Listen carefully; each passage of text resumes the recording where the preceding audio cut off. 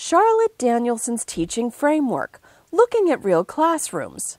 This innovative program was produced to give teachers and administrators the opportunity to see what the components of the Danielson Framework look like in action in real classrooms.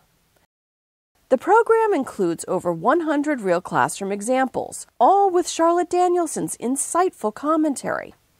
Charlotte will discuss which components of the framework are observed in each video clip, along with general commentary on the teacher's effectiveness. At the end of this lesson, the teacher reviews the terms predator and prey, a good illustration of component 3A about communicating with students, but she also brings closure to the lesson and reviews with the students the meanings of those words and the way they think of them and how they apply them in their lives. Okay, do you remember all those different animals, what word we call that? If this is the predator, all the different animals are called their prey. Good. That's a new word. That's a new word, predator and prey. Irene, what did you learn? That they eat with their teeth. That a snake uses its teeth to do the catching part, okay? Boys and girls, we're going to put our hands down. We are done with our story, The Predator, for today, and I will leave this book out so that you can enjoy it during your reading time, okay? This clip is a high school English class in which the students are being asked to read a text closely. What about when he kills his wife?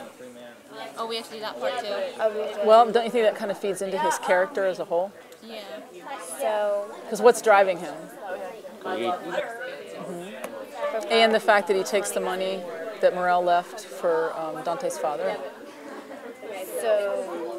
So how would he justify himself? Like, how do you think he would justify himself, like when Abby Busoni comes to see him? I mean, we see that speech, but what do you think's going on in his head? The teacher's interaction with a small group of students in this clip illustrates component 3C, engaging students in learning, particularly the element about activities and assignments. Because in her conversation with them, she asks them to consider a character and a character's motives from that character's point of view, and to justify their position based on the text. You have to, it's not like this. I mean, it's going to take a little time.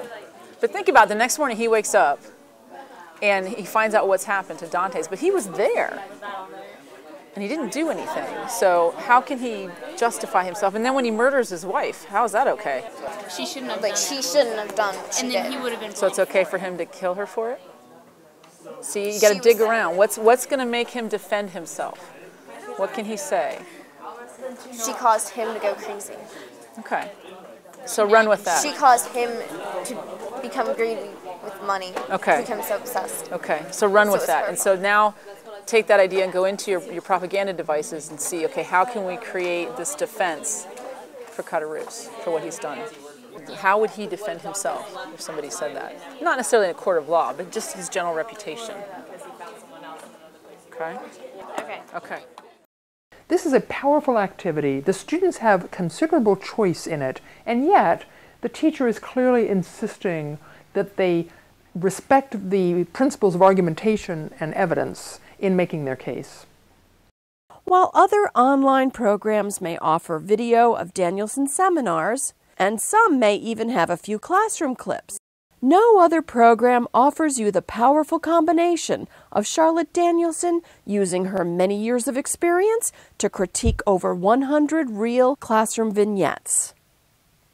This program includes over 6 hours of video and is an invaluable resource for any school that has adopted the Danielson Framework or has used the Danielson Framework to create their own teacher evaluation model.